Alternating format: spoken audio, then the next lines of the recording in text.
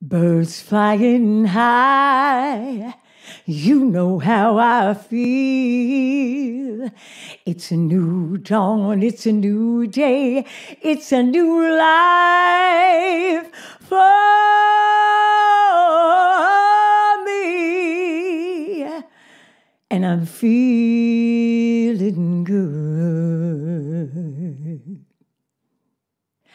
Hello, hello, hello. I'm Marquita Waters, and I've been singing and coaching singers for decades. And because of all the ups and downs I've experienced in this long career, I'm dedicated to helping even more singers eliminate straining in their voice and their personal achievements. I'm here to help you. Now, do you believe in yourself? Do you believe in your talent? I believe in myself. I believe in my talent, and this propels me to keep going. You may have noticed, I'm not a spring chicken, but I have energy and enthusiasm when I sing and I teach. This is what you need.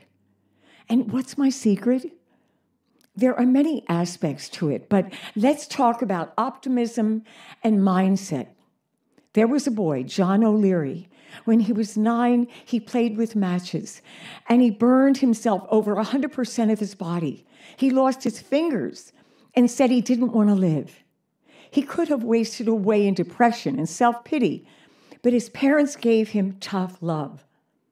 He had to decide to have a mindset that would keep him fighting through pain and suffering.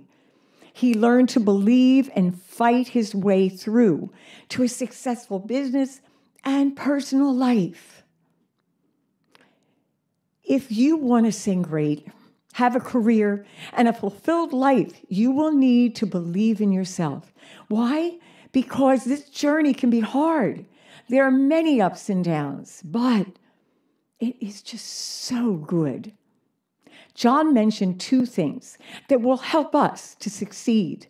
First, move forward with a childlike enthusiasm. When I sang for you, birds flying high, you know how I feel, you could sense that I'm in it totally. When you record, audition, do a show, or whenever you sing, give it your all. Be absorbed in the meaning of the song. People will notice. Second, don't hide from difficulties. You may be afraid of failing to get a part, failing to get a recording contract, or singing badly. You may be afraid of bombing in an audition or stepping on stage. You may be afraid to the point of not even trying. It's what you keep saying to yourself that is sabotaging you. Your mindset is working against you, and you will procrastinate, or even worse, you may stop singing. Believing in yourself and your talents means working at eliminating a negative mindset and replacing it with a positive one. It means you must be brave and fight through to action. This is what I want you to do, okay? Take a negative thought that you realize you have about your voice or your career and write yourself a positive statement that helps you believe in yourself. An example is, I don't like my sound. Change that to, I'm working on my sound, and it will keep improving. Better. Now, be brave. Put this statement in the comments below. I want you to repeat this statement every day for a week, okay? Every day. Now, I heard John O'Leary on Ed Milet's show.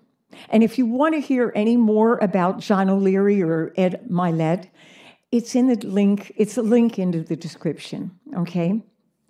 If you want to know more about me, go to marquitawaters.com, and actually very soon, I'm going to have a new website, and I will have exercises for you to purchase and a new course coming up. One thing you don't have to wait for, though, is my membership for women. It's called Singing for a Lifetime, where we do vocal workouts every week. So check it out.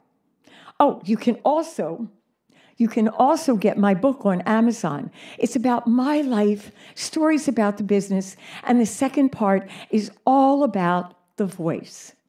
Okay, well, remember, you've got to subscribe, ring that bell, and always, always check out what you're saying to yourself in your mind.